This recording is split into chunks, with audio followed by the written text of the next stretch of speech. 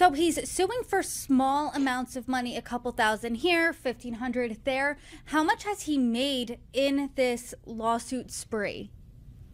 We don't know exactly. So he declined to give a number, citing settlement agreements.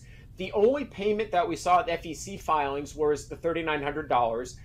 It's possible campaign groups have made other payments to him, and it's just been enough time hasn't passed for them to show up on campaign finance reports. But he has gotten a little bit more ambitious with each progressive lawsuit. Where I've said the first one against Turning Point was 1,500. And then he upped it to 9,000 for the Denver Gazette and the Trump groups. Later on, it went up to 10,500 when he filed 7 lawsuits against 12 groups on one day in November 2023. And in December, he went after a couple of Nikki Haley groups for a combined $21,000. So we don't know exactly what he's mad. He certainly insinuated that it's been more than the $3,900 that he's been paid. It's an interesting side hustle to make a couple $1,000s. So what are the rules here when it comes to political calls and the National Do Not Call Registry?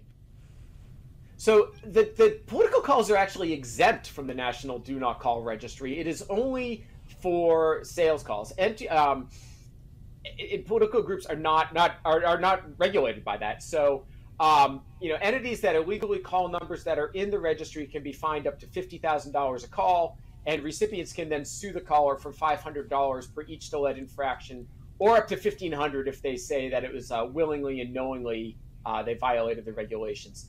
But it's political committees are banned from calling mobile numbers without the explicit prior consent of the person they are calling. That is not part of the National Do Not Call Registry rules. Those are actually FCC rules.